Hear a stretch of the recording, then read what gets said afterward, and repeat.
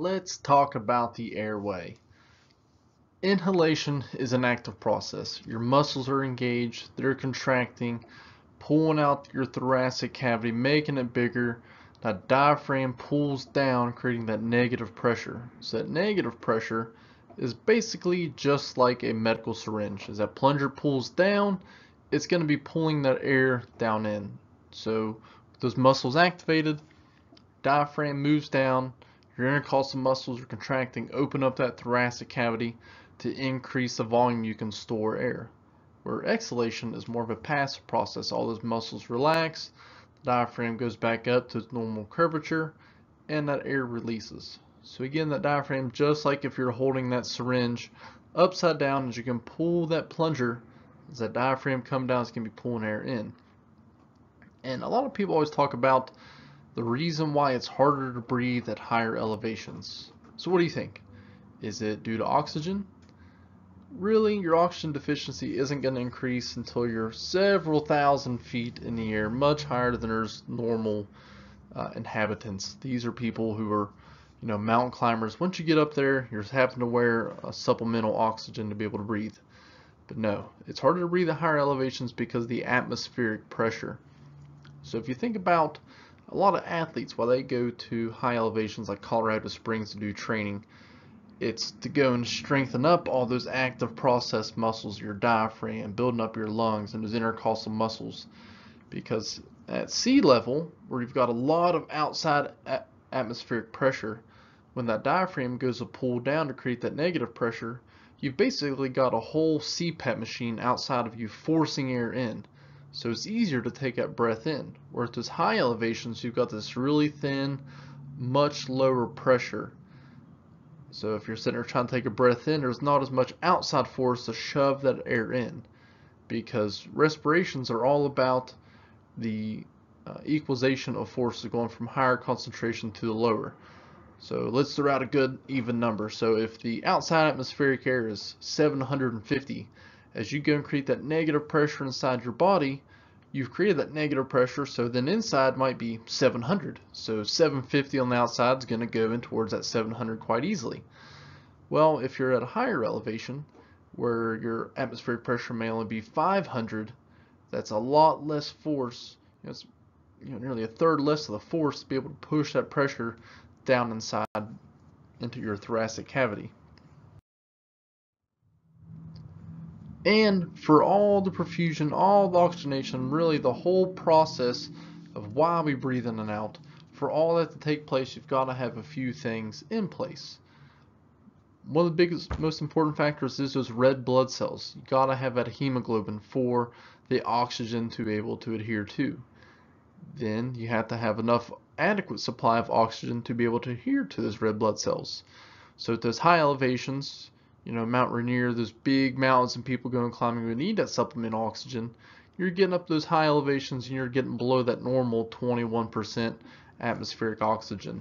So you're going to need that extra oxygen to support those red blood cells. And those red blood cells must be able to take on the oxygen and offload the CO2.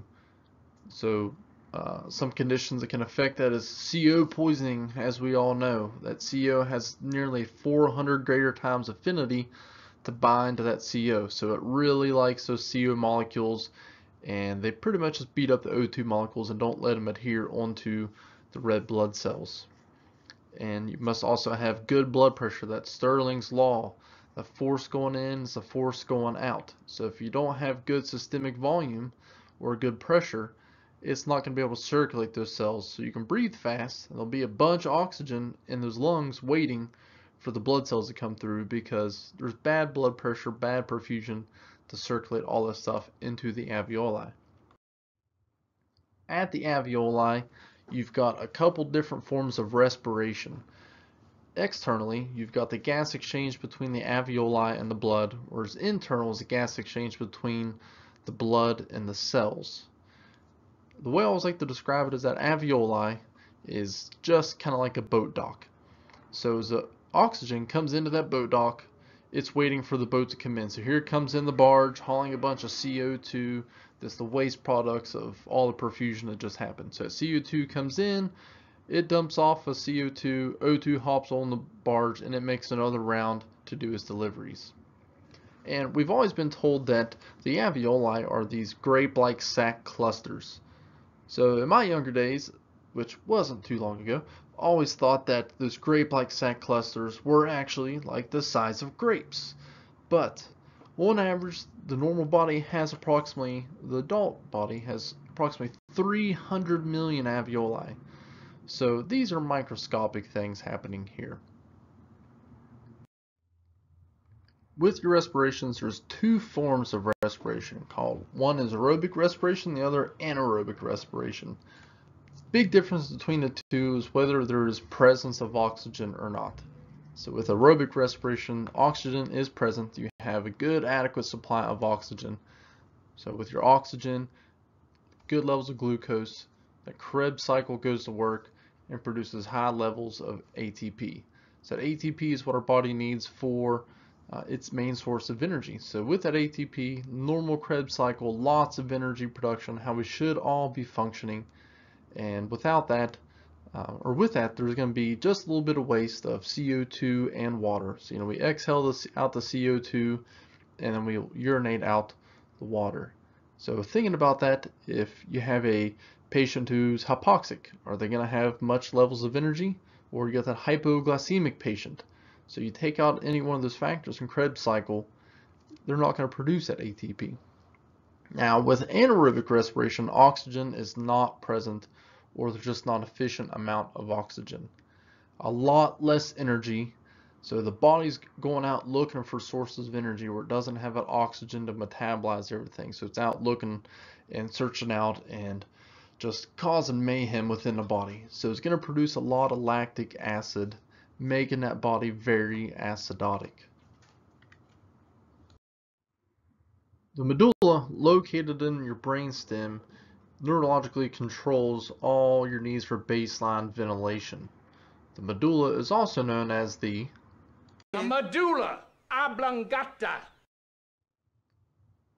Your primary means of regulation of breathing. The main sensor that sends that signal to medulla oblongata of how to breathe are coming from chemoreceptors in the body, so from central and peripheral receptors. Their main job is to measure the amounts of CO2 in the body, whereas a lot of people think your primary means of wanting to breathe is from oxygen. It's actually depending on the levels of carbon dioxide within your body. So it's measuring out that pH level that's within your blood. So it's trying to preserve out that acid-base balance. So if you even think about your DKA patients who are acidotic, they're hyperventilating because they're trying to maintain and balance out their pH balance. And again, our secondary drive for regulation breathing is from hypoxia, or the levels of oxygen. With the respirations and ventilations, there's some really important terms and concepts that need to be understood. First is tidal volume. Tidal volume is the amount of air that's taken in one breath. So depending on which research you read, which book, whatever, your average tidal volume is about 750 for the average size adult. But the anatomic dead space, what that is all the parts of your pulmonary system from your nose to your bronchioles that aren't doing anything about respiration. So they're not doing anything with gas exchanges. So there's just air going into those hallways, and they're not really doing anything except just occupying the space. And that all kind of ties into the Bohr equation. So basically what the Bohr equation means is if you don't have, it's the difference between your tidal volume and that anatomic dead space. So if your anatomic dead space is greater than a tidal volume, there's no air getting to your alveoli. So it's just that direct effect that you gotta have a good level of tidal volume to overcome and to be greater than anatomic dead space. So the difference between your tidal volume and your anatomic dead space is how much volume actually gets into your alveoli for gas exchange and cellular respiration. So that tidal volume has a great effect on that. So think about if you're trying to ventilate that patient and you're not getting them appropriate amounts of ventilation. That air, you may not provide them enough volume to get to their alveoli or perfuse or oxygenate all their alveoli. And with physiological dead space, that's pretty much just all your anatomic dead space, and the space where it's getting ventilated but poorly perfused. There's that VQ mismatch, that ventilation perfusion mismatch.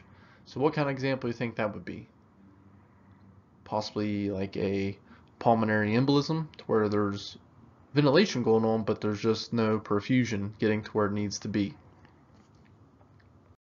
Now, with the understanding of what tidal volume is, one of the biggest things you need to calculate for use of a vent is the minute volume, or otherwise known as your minute ventilation. So basically, this minute ventilation is for homeostasis of the amount of volume over a single minute that the body needs. Okay, so to calculate that minute ventilation, that is 120 milliliters times their ideal body weight. And referencing the ideal body weight depends on if it's male or female. So for males, 50 plus 2.3 times their height over 60 inches. So if they're 72 inches, that would be 2.3 times 12 plus 50, because you got to remember those order of operations. So a common practice for that is to take their height in inches, subtract 60, and just multiply by 2. And the reason that's a commonplace is because if you get an odd number that's single digits, when you go to adjust the ventilator, you're only allowed certain increments depending on the manufacturer of the ventilator. So that may be in increments of 10 or 20 anyways. So there's a little bit of tweaking on the numbers. So multiplying by 2 is a field commonplace acceptance. Okay, so you're going to take 120 times that ideal body weight that you calculated out, and that's going to get you your total minute volume. The physiological norm of for what is norm is 4 to 8 liters a minute. That would be anywhere from 4 to 8,000 milliliters per minute. So you take that tidal volume of 4 to 6 milliliters times your ideal body weight also. So that is how part of that calculation into the minute volume is figuring out that tidal volume.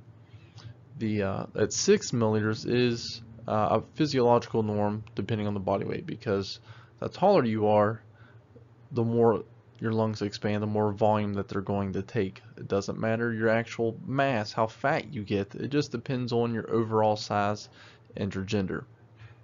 Any tidal volume that's over 8 per milliliter or 8 milliliters per kilogram can cause significant issues such as barotrauma, and numerous studies are out there indicating where tidal volumes over 8 milliliters per kilogram definitely increase mortality exponentially. So now let's do a practice. So we're going to solve for tidal volume for an 80 kilogram patient, and this 80 kilogram patient, that's their ideal body weight. So let's solve, and that's going to be 6 milliliters times their ideal body weight of 80.